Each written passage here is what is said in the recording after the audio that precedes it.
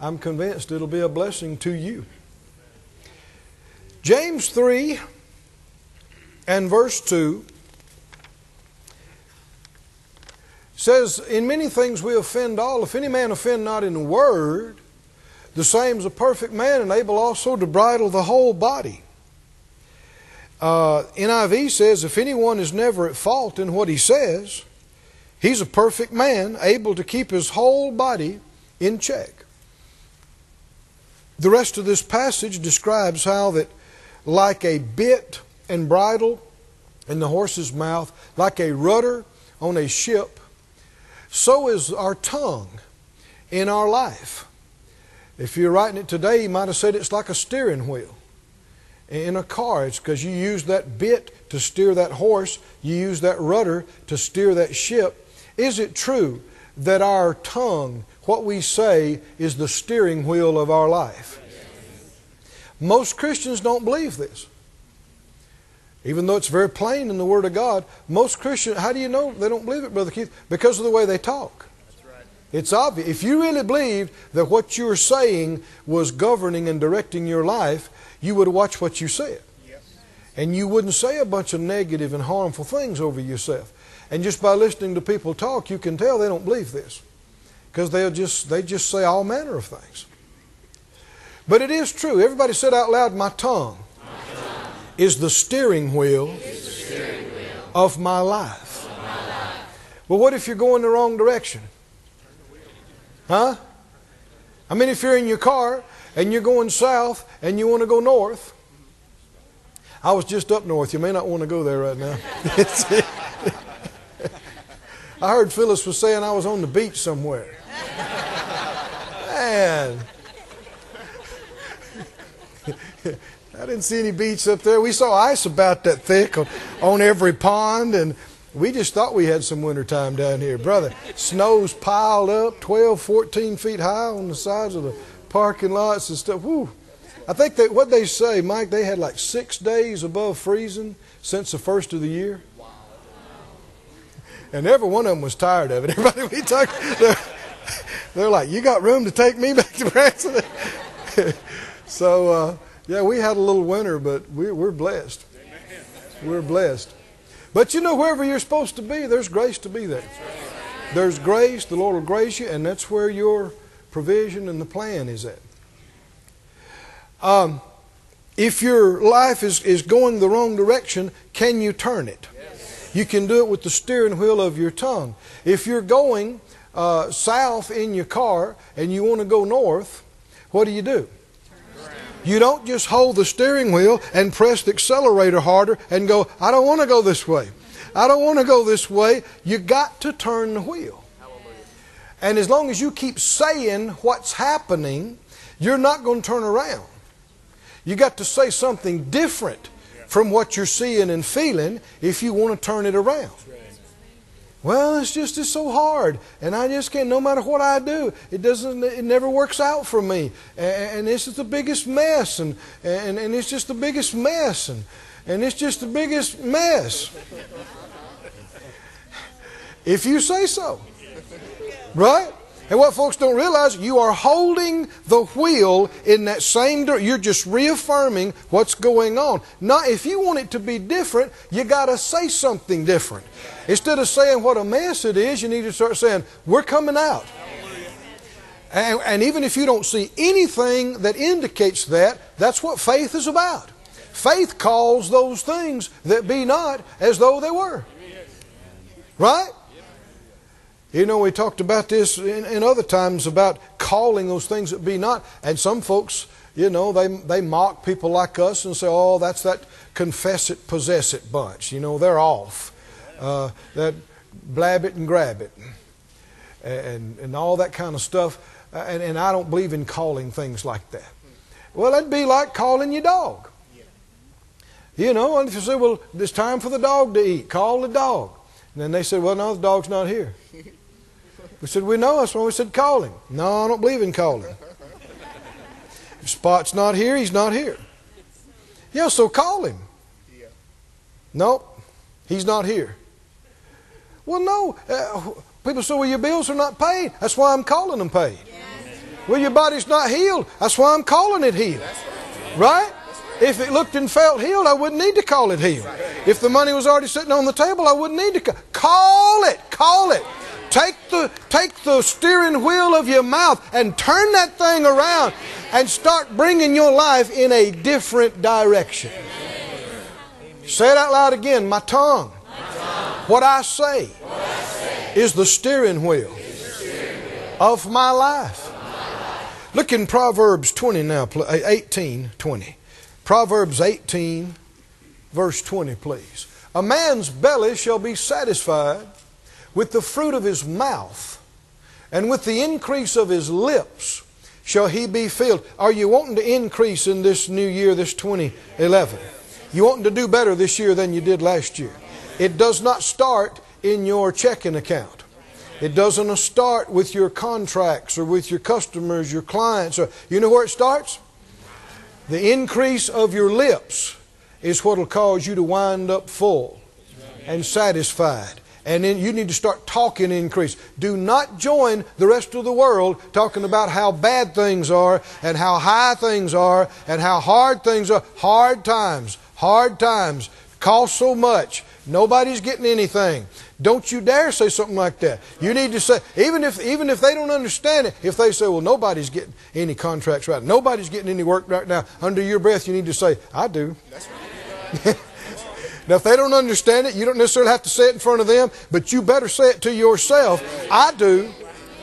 And it's not because you think you're smarter and better looking or anything than somebody else. It's just you're doing what He told you to do, and they're not. He'd do the same thing for them if they'd quit talking all this unbelief and fear and lack. Everybody said out loud, this is a good year for me. I'm coming up. We're advancing. We're increasing. In every good thing. It'll be better. Better than it's ever been. Thank you, Lord. If you believe that, if you say that, Jesus said, if you don't doubt in your heart, but you believe what you say will come to pass, Jesus said, you will have what you said. Did He say it? He said it. People can mock if they want to and do without. I'm going to respect what Jesus said and enjoy.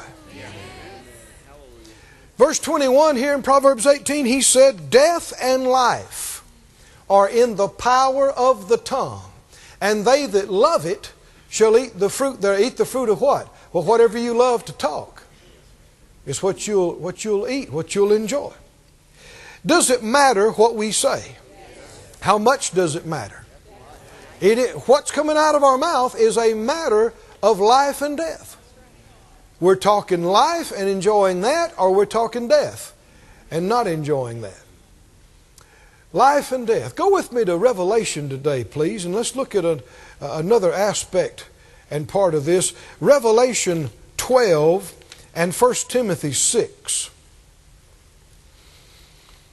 Revelation 12, 1 Timothy 6. We're going to talk today about how to overcome. Are you interested? Yeah. How to overcome anything. How to overcome the biggest problems. Revelation 12 and verse 11. And they overcame him. The previous verse had been talking about the devil. They overcame him by the blood of the Lamb. But that's not the whole verse. What's the next word? And. So there was something connected with the blood of the Lamb that enabled them to overcome. And what was it? It was the word that they were saying, the words of their testimony. What they were saying, testifying in the situation about. They overcame by the blood of the Lamb. If it hadn't been for the blood of the Lamb, there wouldn't be anything for us to testify about. That's right. We wouldn't have any healing. We wouldn't have any forgiveness. We wouldn't have any protection, any redemption. The blood of the Lamb has procured it for us, has paid it, paid for it, made it available to us.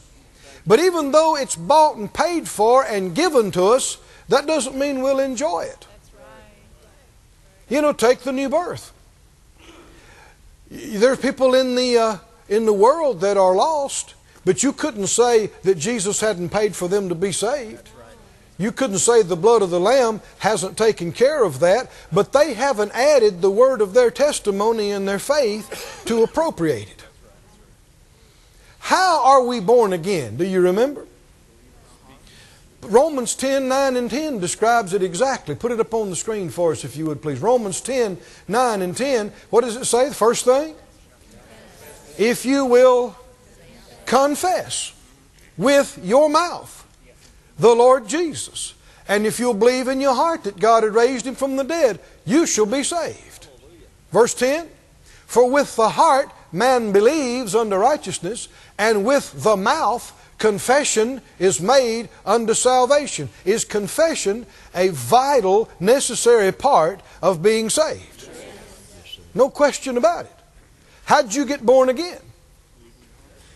You believed the gospel good news that Jesus paid the price for you. You believed that the blood of the Lamb paid the price for all your sins and salvation, and you said with your mouth, and you confessed and received Jesus as your Lord. There are many different ways to say it and do it, but you believed it and you said it. Amen. And you and I were gloriously born again. Are you glad that you're born again? Well, we should not be shocked that the way we got into the kingdom is the way we will operate in the kingdom. A lot of Christians believe this. You talk about being born again. Oh yeah, they believe in confession. Absolutely they do. But then you talk about making confessions over your finances and your healing and your kids. Oh no, we don't believe in that. Well, it's the same way you got in the kingdom of God. It's the same way you got born again. It's nothing different. You're just doing the same thing in other areas. You believe it in your heart and you say it with your mouth. How did they overcome the accuser, the devil, and all of his junk? By the blood of the Lamb and by the word of their testimony. Say it out loud. By the blood of the Lamb and by the word of their testimony. In Proverbs, the 12th chapter, you don't have to turn there, but just to make note of this important phrase, 12:6 of Proverbs, it says, the last part of it, the mouth of the upright shall deliver them. The New Living says, the words of the godly save lives. NIV, the speech of the upright rescues them. What if you get in trouble? What if you got some big problems? What can deliver you? What can get you out? The blood of the Lamb and the word of your testimony. How did you get out of sin? How do you get out of darkness and death? You believed in your heart and you said with your mouth. And you're no longer lost. You got out. You're not going to hell. How many think if you can get out of hell, you ought to be able to get out of a lot of other stuff, right? I mean, you got out of hell. If you can get out of hell, you ought to be able to get out of debt. That should be easier than getting out of hell.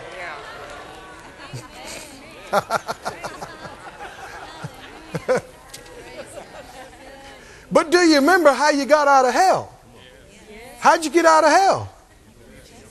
You believed in your heart? And you said it with your mouth by the blood of the Lamb and the word of your testimony. That's how you'll get out of other trouble, other problems. Look in 2 Corinthians, or they'll put it on the screen for us. 2 Corinthians, the 4th chapter.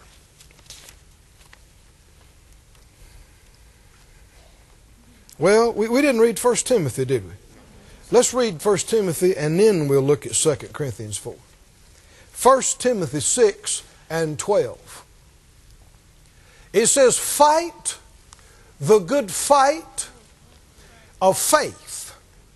lay hold on eternal life, whereunto you are also called. How do you fight the good fight of faith? Well, we know believing's involved, but read the rest of the verse. And you have what? Professed a good profession. That's the same word translated confession. You've professed a good profession before many witnesses. Verse 13. I give you charge in the sight of God, who quickens all things, and before Christ Jesus, who before Pontius Pilate witnessed a what? What did Jesus do when all the pressure and all the world was coming down on Him? He stood up in front of His accusers and He confessed. Amen. The truth. The great I am. Hallelujah. And you and I fight the good fight of faith by believing in our heart and saying with our mouth and not changing. Not being moved no matter what kind of pressures come to bear. You got to make up your mind what the will of God is. Right? And you believe that and that only. And you say that and that only. And no matter if the bottom falls out of everything, you still say, God will supply all my needs according to His riches and glory. No matter if you've got 9 terrible and terminal diagnoses, you still say, by His stripes I was healed, and with long life He'll satisfy me and show me His salvation. Then you don't change. Does it take strength to fight that good fight? Oh, you'll be tempted to get weary, and you'll be pressed, and you'll feel like saying something different, and that's when you got to be strong and only say what He said. 2 Corinthians 4 and 13 tells us how the patriarchs did it, and tells us we have the same way available to us. He said, we having the same spirit of faith, according as it is written, I believed, and therefore have I spoken. We also believe, and therefore speak. The Bible says, let everything be established in the mouth of 2 or 3 witnesses. Have we seen more than a couple of scriptures already this morning that this is the way it works? You believe in your heart. And not just believe in your heart, believe in your heart and say with your mouth. We're not just delivered and we don't just overcome by the blood of the Lamb, but by the blood of the Lamb and the words that are coming out of our mouth, what we testify of and to in the midst of the trial and the situation. This is why these heroes of faith are in Hebrews 11. All these individuals that saw such miraculous things and such exploits in the things of God, they had the spirit of faith of believing and saying and not being moved. And the glorious revelation here is we got that same spirit of faith in us and on us. We can stand and say things in our life like Elijah did on that mountain, that showdown with the prophets of Baal, like Moses did when he was facing the Red Sea. Come on, are you listening? We got that same spirit of faith in us and on us. How does it operate? Tell me one more time. How does it operate? What did it say? We believed. They believed and they spoke. And so what do? Therefore, we believe and we speak. Why? We've got the same spirit of faith. We believe it and we say it. Now, one of the most well-known heroes of faith, if you went to Sunday school when you were little, you learned about David and Goliath. Did he face something big? Did he overcome? Do you remember how he did it? Let's go back. We know he did it by the spirit of faith, and we already know from the New Testament how the spirit of faith operates. Let's go back and see if we can see it for ourselves. That it's operating the way we're talking about here. Go to 1 Samuel, the 17th chapter. 1 Samuel, chapter 17. You got a little more time this morning?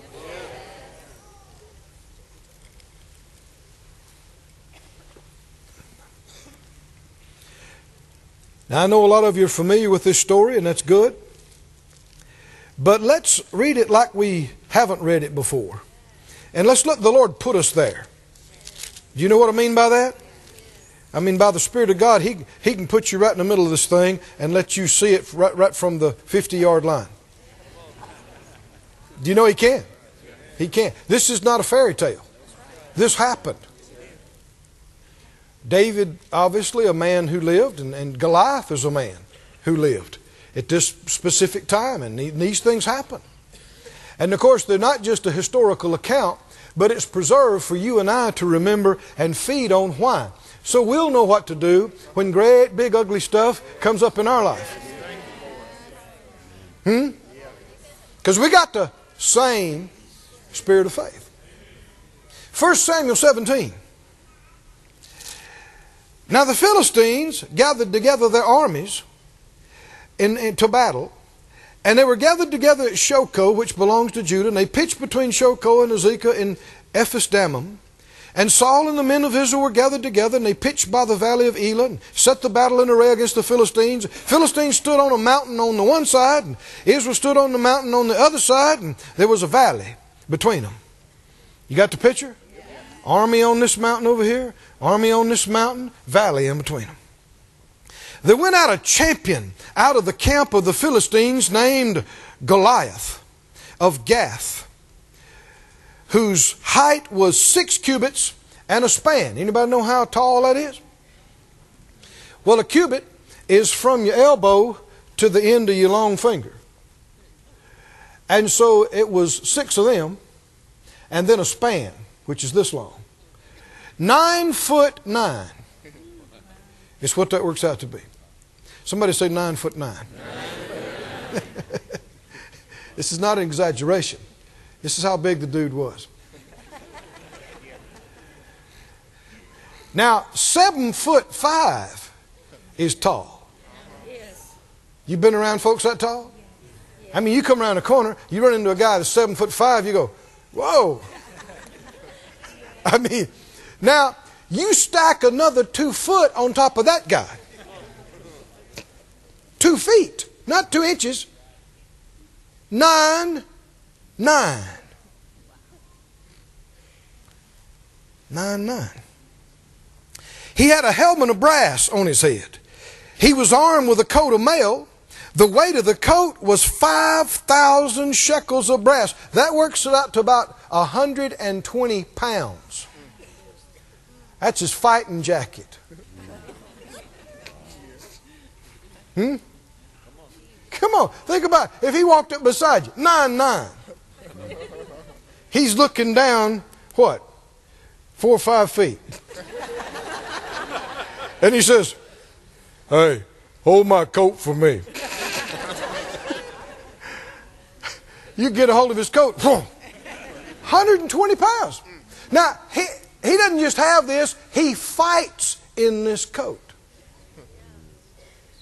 So you got a lot of muscle mass to be able to fight and move athletically in this kind of gear. But because it was so big and thick, see, most people couldn't fight anything like that. You would want to. Why? Because the bigger and thicker means nobody can stab through it. He could wear stuff that was so thick and heavy that the average guy could wail on him with his sword and it wouldn't even penetrate. And then he can reach up from 3 or 4 foot above, boom, and take you out. You can't hurt him. And the Bible said he had greaves of brass on his legs, target of brass between his shoulders. I mean, he is virtually covered with impenetrable material. And his staff of his beam was like a weaver's beam. His spear was like a pole.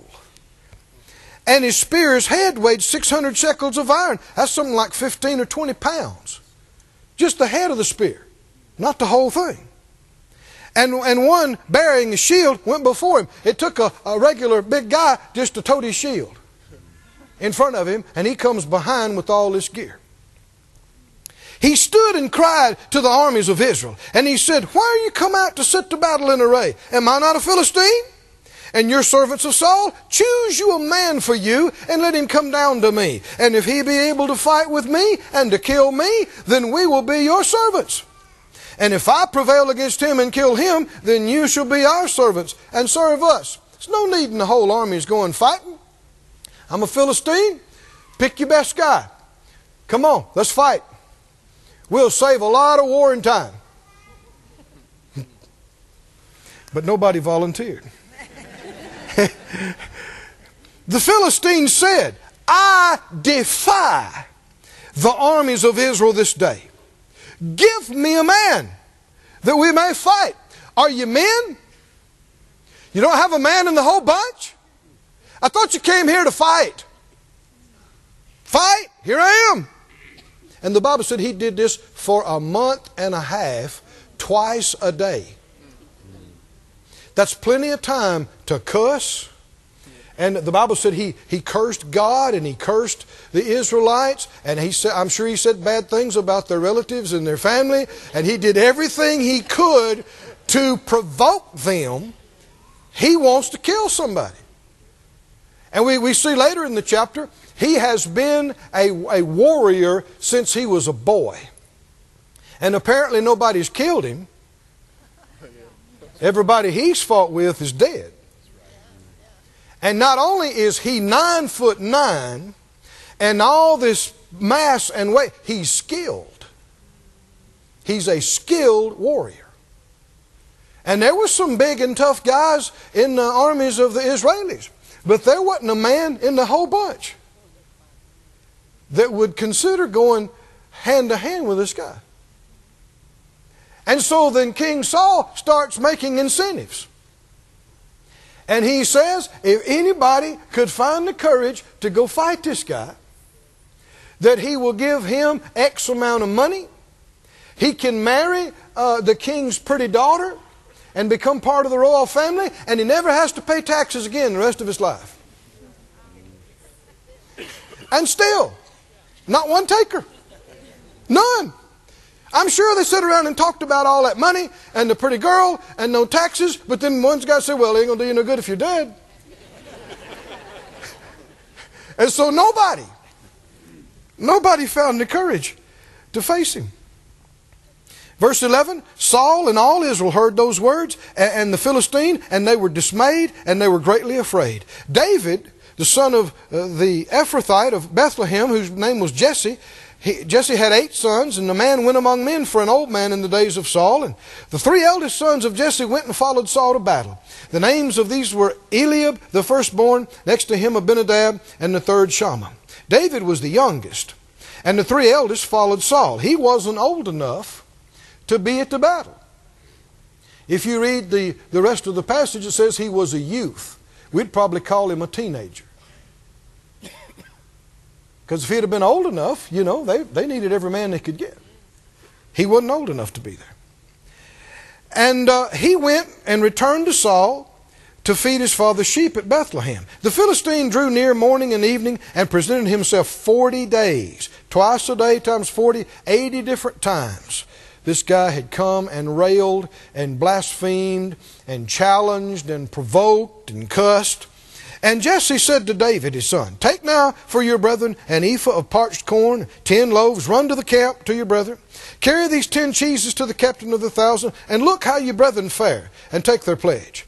Saul and they and all the men of Israel were in the valley of Elah fighting with the Philistines. David rose up early in the morning and left the sheep with a keeper, and he took and went as Jesse had commanded him. And he came to the trench as the host was going forth to fight, and shouted for the battle. Israel and the Philistines had put the battle in array, army against army. David left his carriage in the hand of the keeper of the carriage and ran to the army and came and saluted his brethren. As he talked with them, behold, there came up the champion, the Philistine of Gath, Goliath by name, out of the armies of the Philistines, and spoke according to the same words that he had been speaking for 40 days. And David heard them. And all the men of Israel, when they saw the man, fled from him. He just walked. You know, the armies are supposed to be meeting for battle in the valley. Goliath walks up to the front, and all the Israelites just get out of the way. They just back up and retreat. Nobody will face him. Nobody will meet him. And so he just starts marching back and forth and yelling and blaspheming and challenging and provoking again. And David was there just in time to hear it. And they fled. They were sore afraid. He must have been one imposing bad dude. And they said, have you seen this man that has come up? Surely to defy Israel he's come up.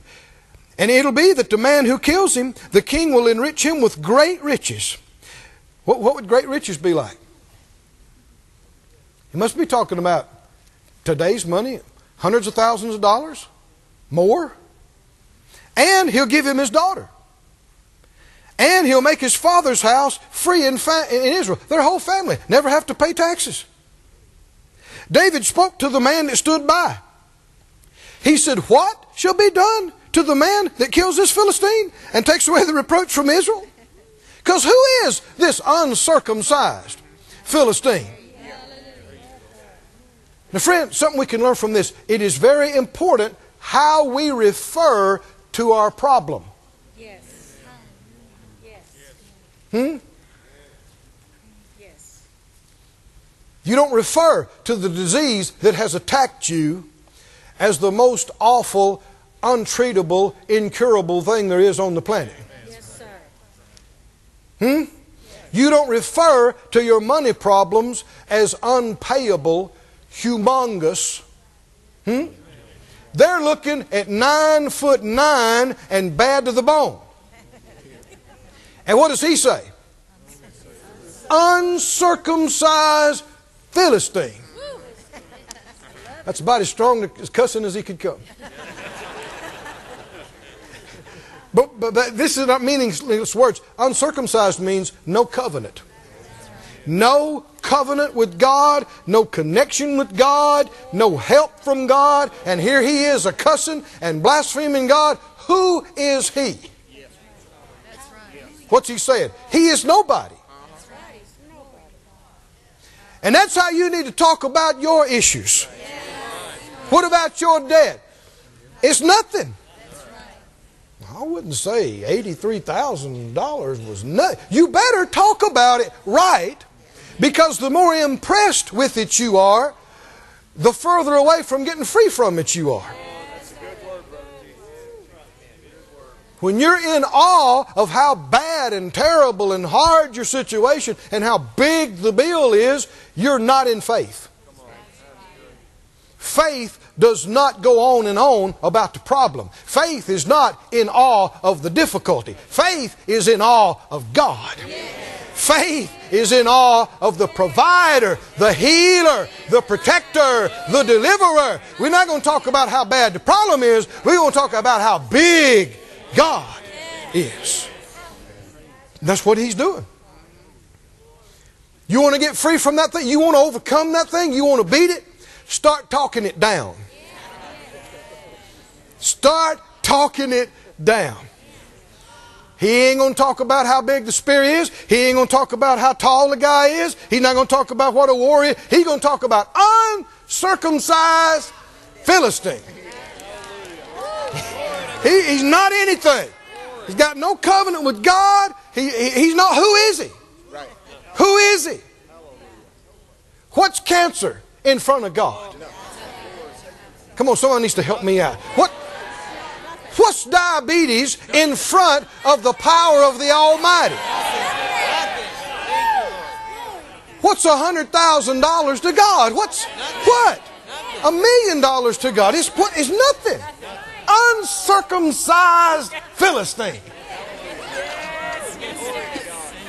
You got to look down your nose when you say it.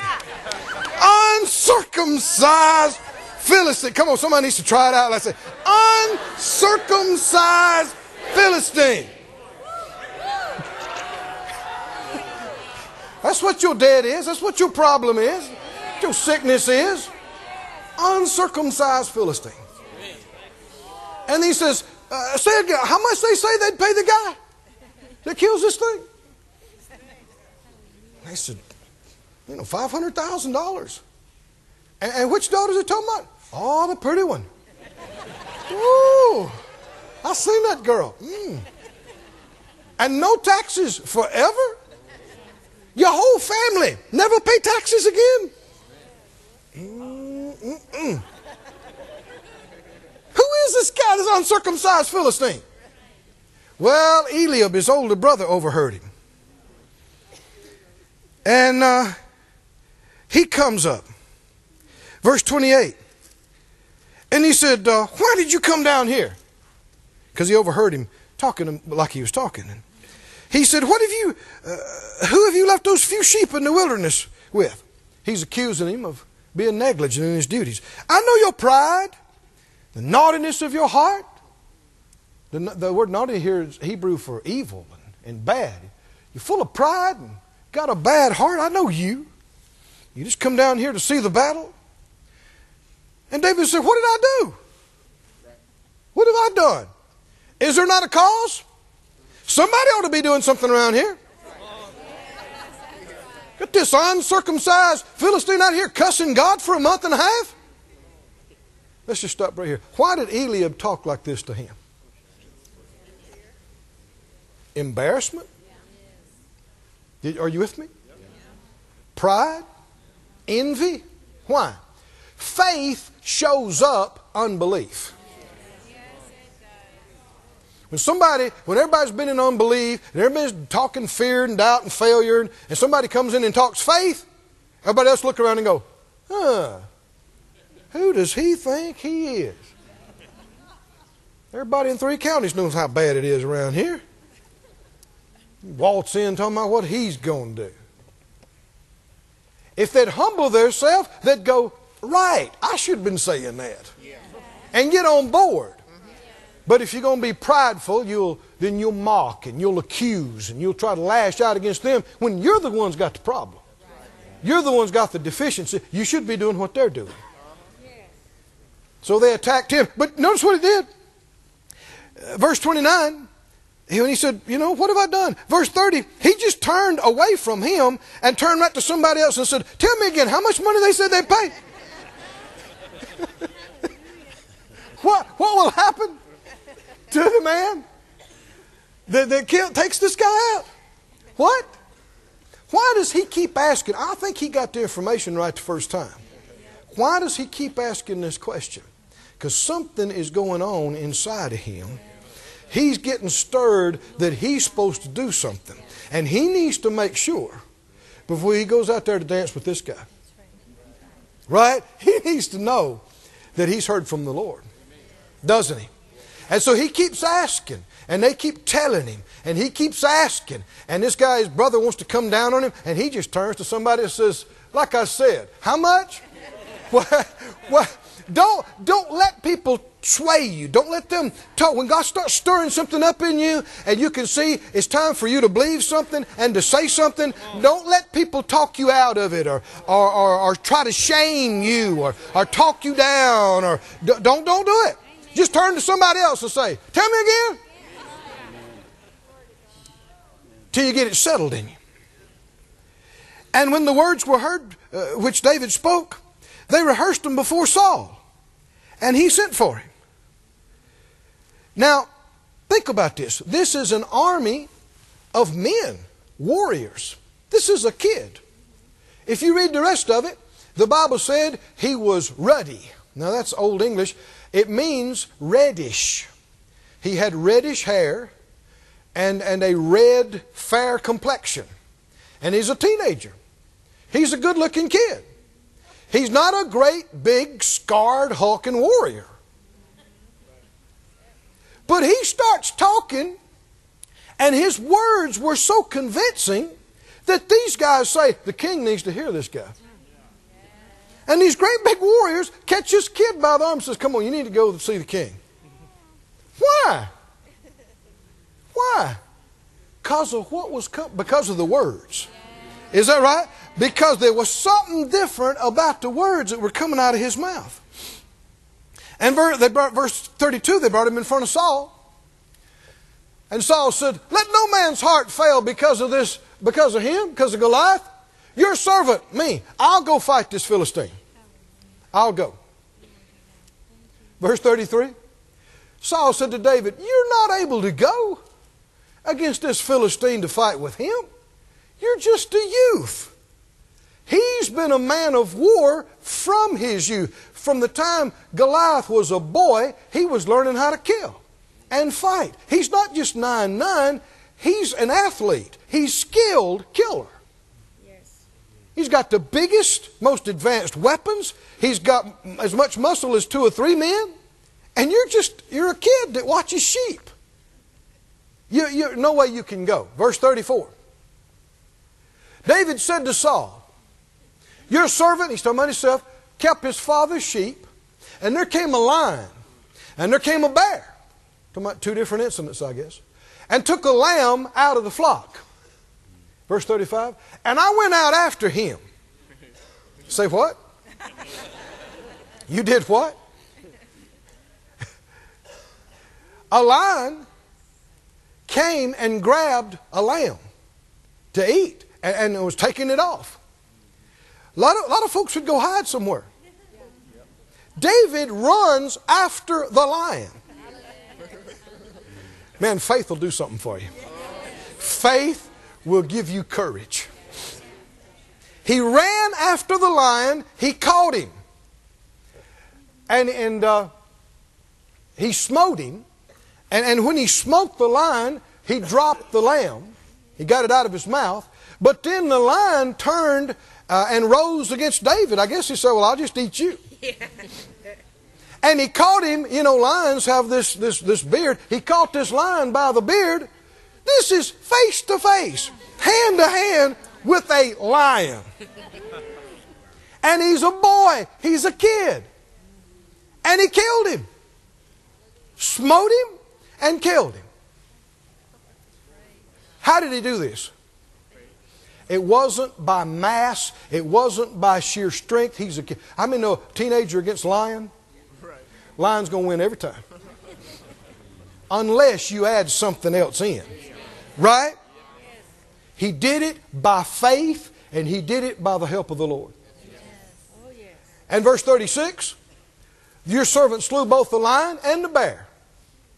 Same type of thing happened with the bear.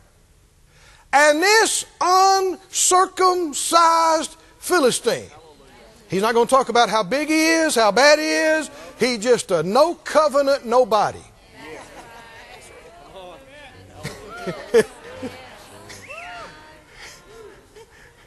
He's tall, he's bad. No, he's a no covenant nobody. What about what's been messing with you and attacking you and bothering you? It's a no covenant nobody. Because if they don't have God to help them, and if God's for us, it's not even a fair fight. I don't care if they make 10 of us, they don't make 10 of God. He said, this uncircumcised Philistine will be as one of them, seeing he has defied the armies of the living God. He didn't say he's made me mad. That's right. That's right. Very important distinction. He said he's defied the armies of the living God. He's blasphemed him. Verse 37, David said, moreover, the Lord that delivered my... Now come on, stop right here. What's David doing right now? Help me out. What's he doing? He's talking. What does the spirit of faith do? It believes. And it said, listen to what he's saying. The Lord that delivered me out of the paw of the lion and out of the paw of the bear, He... Y'all pray. Huh? I'm going to go and do what I can. And you know, you just never know what the Lord's going to do, but, huh? This story wouldn't be in here. He will deliver me out of the hand of this Philistine. Say it out loud. He will deliver me. Who will? God will. He might. We'll see. We hope so. We don't know. See, this is how faith talks. Faith is convinced of the will of God. faith knows what God's going to do before it happens. And so it decrees it. Say it again. He will deliver me. He will. You got a little extra time? Hold your place here and go to Daniel. Daniel, the 3rd chapter. On the way over there, say it again. He will, deliver me.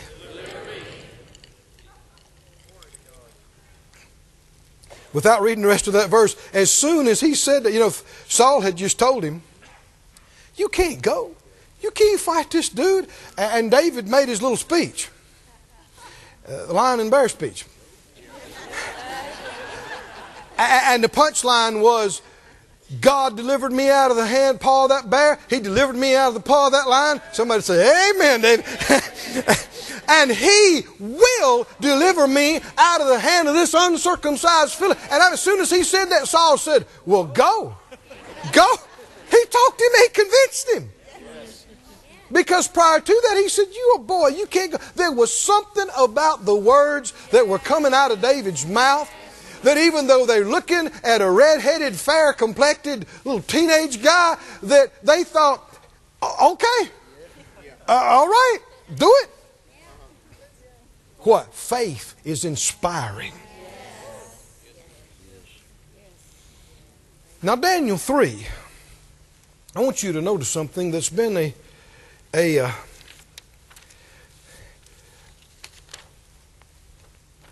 issue that I think a lot of folk have gotten wrong. And I want you to, this is our church and I'm your minister, and I want you to know real plain what I believe about this. Is that okay? Hey, you can do what you want to with it, but I'm talking about not just my opinion, but what I believe the Word says plainly in this area. This is the story where Nebuchadnezzar the king made his great image and commanded everybody when the music played to fall down and worship it. And you remember when everybody did except the 3 Hebrew children, Shadrach, Meshach, and Abednego. You remember that? And then they sent word to him that they're not bowing down, and it made him mad, and they sent word and they brought him in front of the king. Remember that? Yes. And in verse chapter 3, and let's see, what about verse 14 or so? Can you put that up for us? Daniel 3:14. Nebuchadnezzar spoke and he said to them, is it true? Oh, Shadrach, Meshach, and Abednego, do not you serve my gods? Nor worship the golden image which I have set up? Is it true? Verse 15. Now if you be ready, that at what time you hear the sound of the cornet, flute, harp, sackbut, psalter, dulcimer, all kinds of music, you fall down and you worship the image which I have made. Well, in other words, we'll forget about this incident. And you won't perish. You won't be thrown in the fire furnace. But if you worship not, you shall be cast the same hour into the midst of a burning fire furnace. And who is that God that shall deliver you out of my hands? Now let's just stop right here. These 3 boys, are they in Hebrews 11? These boys have faith?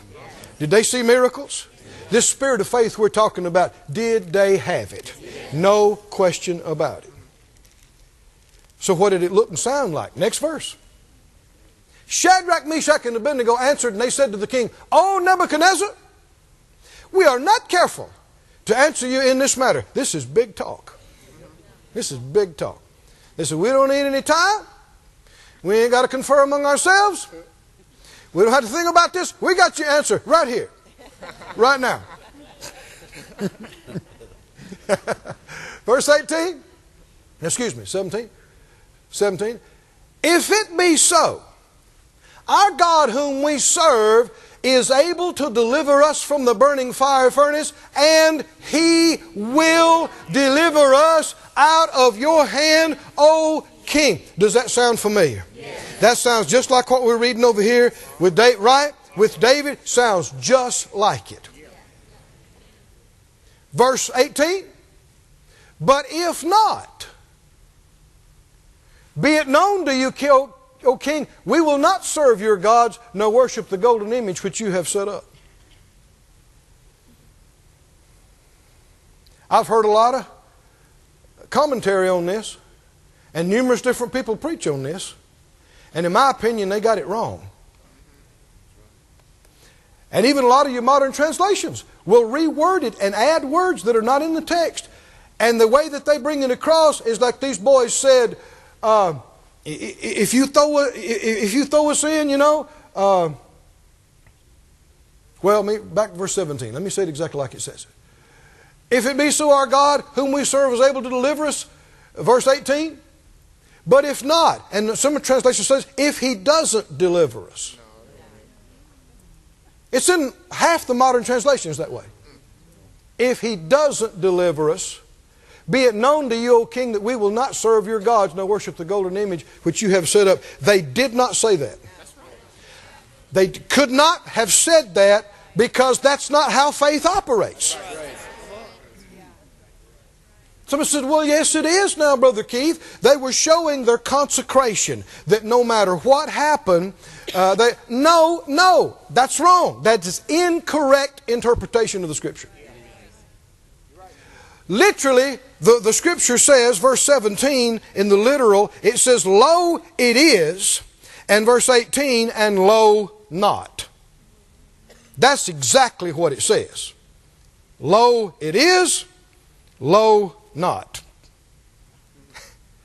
Now, anything else that people come up with is added. How do you translate that? Go back to verse 17. I know I'm taking a little time with this, but I think it's worth it. If it be so, stop right here. If what be so? If what be so? That's where people get in trouble. You got to go back to the previous verse. Verse 16.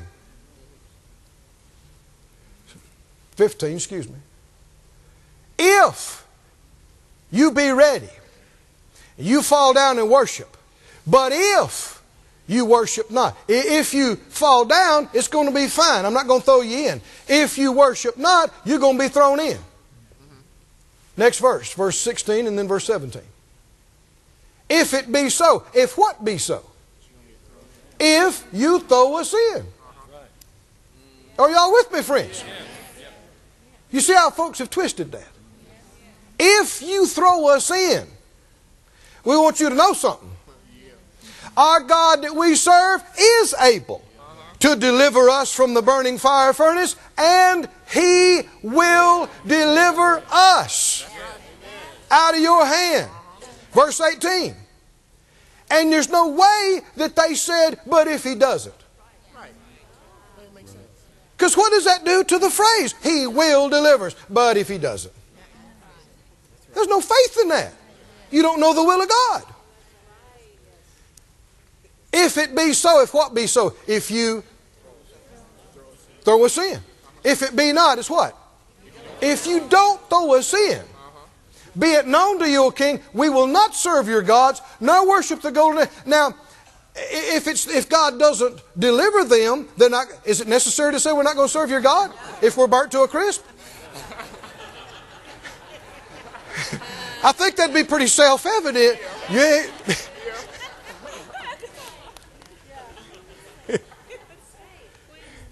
They're saying, if you don't throw us in, we're still not going to serve you God. You try to be magnanimous, and you're not going to throw us in, we're not going to bow down. We're not going to do it. But if you throw us in, and you want to know what kind of God can deliver you, our God that we serve is able to deliver us, and He will deliver us. He will. He will. He will.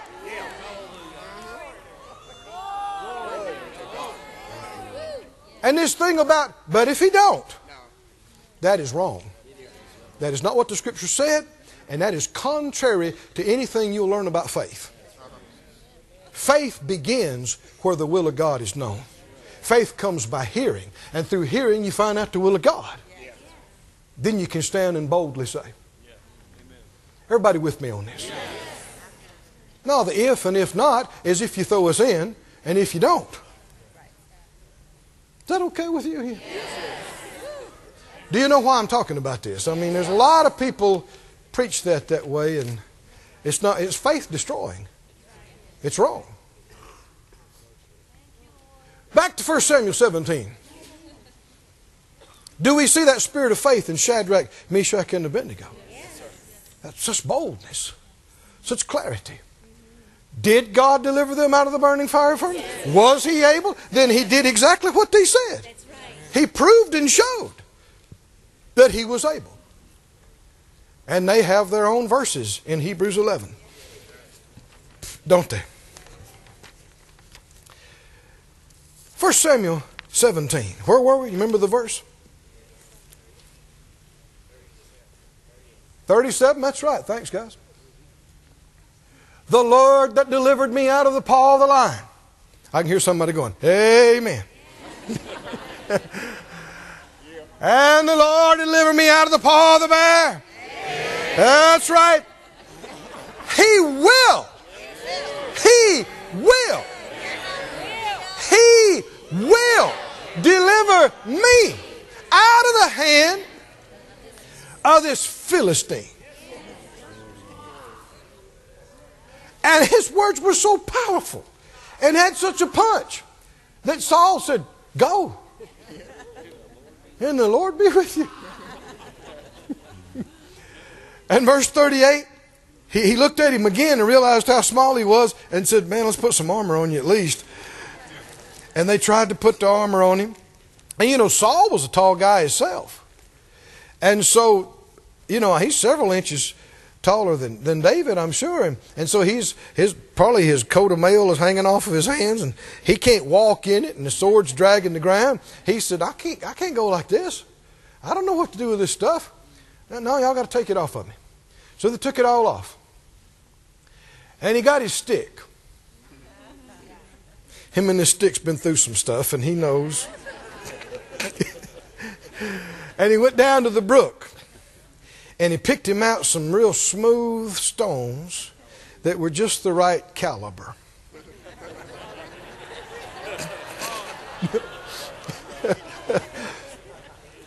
And he put them where he could get his hand right on them.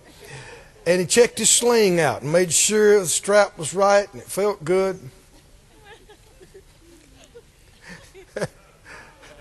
Get the picture. Red-headed teenager with a stick, a slingshot. And he came out to the battle area. Let me see, I can find my scripture again.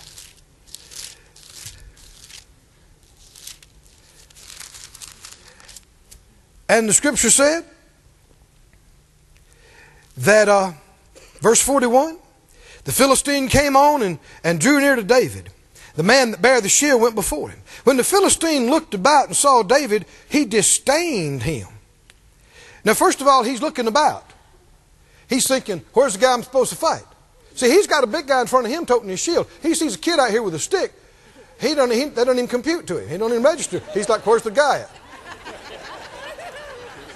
If somebody said, that's him. This kid with no armor, no shield, no bow, no spear, no blade. Kid with a stick. Then it made him mad. He's insulted. He looked about. He disdained him because he was but a youth and ruddy and of a fair complexion. And the Philistine said to David, am I a dog that you come to me with a sticks? And the Philistine cursed David by his gods. By his gods. And the Philistine said to David, come to me. I'm not talking low enough. Come to me.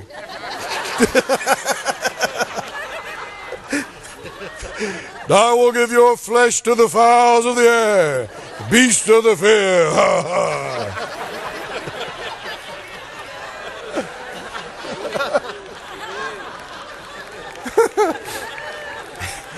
I mean, if you're 9'9", you got to have a low voice, don't you? I mean, your vocal cords are that long.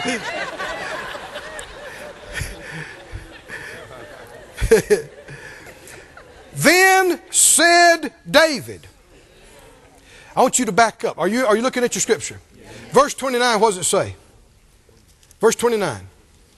And David said. Verse 32. And David said. Verse 34.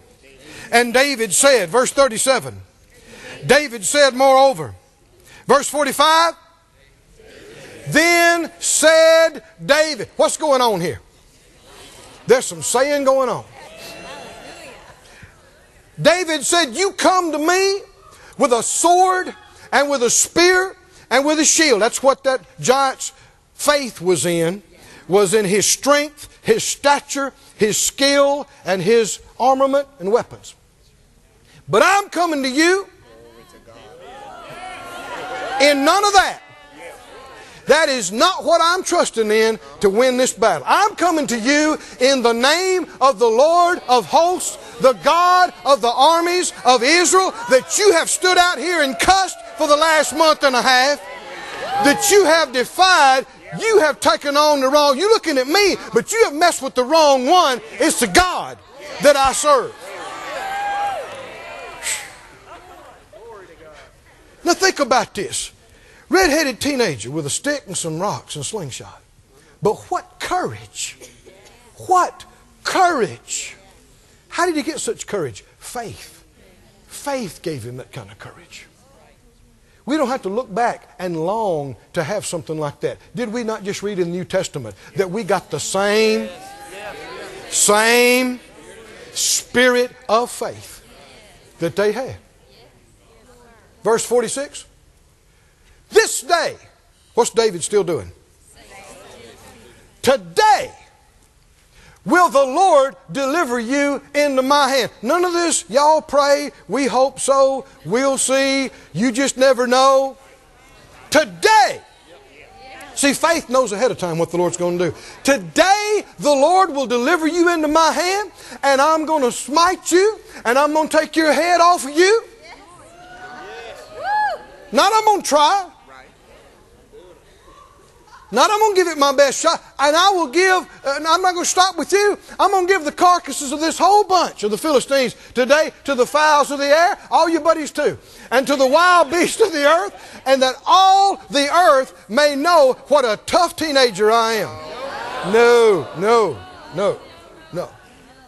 That they may know that there is a God in Israel. Our God. He's talking about my God. Verse 47. And all this assembly, everybody that sees it and hears about it, they will know that the Lord don't save with sword and spear, for the battle is the Lord's. And He will give you into our hand. How many times have we heard will? He will, He will. He will, He will. He will. And there ain't no way He could have come in and said, but if He don't. Can you see that? There's no way, no how. If you do that, there's no faith anymore. Verse 48. And it came to pass when the Philistine arose, and he came and drew nigh to meet David. Here he comes. Kung, kung, kung, kung. David didn't wait for him to get there. He hastes, he breaks, and runs toward this big dude. Faith is not afraid of the problem. Faith doesn't talk about how big and how bad, how awful and how terrible and how much the price. Faith runs toward it to take it out. 49, David put his hand, he's running, and he slips his hand down his back, and he finds that 45 caliber stone.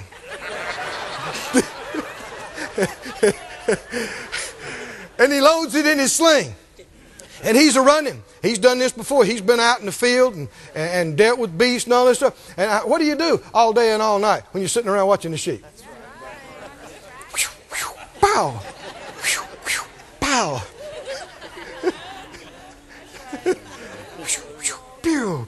Man, he could pick petals off the flowers. All day long. So man, Shoo, wow, he turns it loose, and I mean, just as straight as a bullet, boom. And the Bible says, you know, this guy has got this 120-pound coat of mail. He's got this big shield on his back. He's got all this brass on his leg. He got this big helmet. None of it did him any good. He had a little open spot right there, and boom, that big rock hit him right. And the Bible said it sunk down into his forehead. That means it broke his skull. I mean, it's like he's shot. Now, if David had thought about that previously and thought, well, if this guy starts, if I get in close quarters with him, what can I do with him hand to hand? That's right. He could have thought about that and chickened out. He didn't need to do any hand to hand with the guy, as it turned out. Well, I mean, what can I do if he starts swinging that blade? I don't even have a sword. As it turned out, he didn't need a sword. The guy's laying flat on his face. He just pulls his sword out and just does him in with it. Takes his head off. Glory to God. How do you overcome even the biggest, even the scariest, even the toughest problems? How do you do it? You do it the same way that they did it. You do it the same way Shadrach, Meshach, and Abednego, and David, and Elijah, and all of them. You believe it in your heart, and you say it with your mouth. Come on, can you say glory to God? Hallelujah! And you will see the same kind of amazing things. Next thing you know, they'll be reading your testimony up here. Stand on your feet, everybody. Thank you, Lord.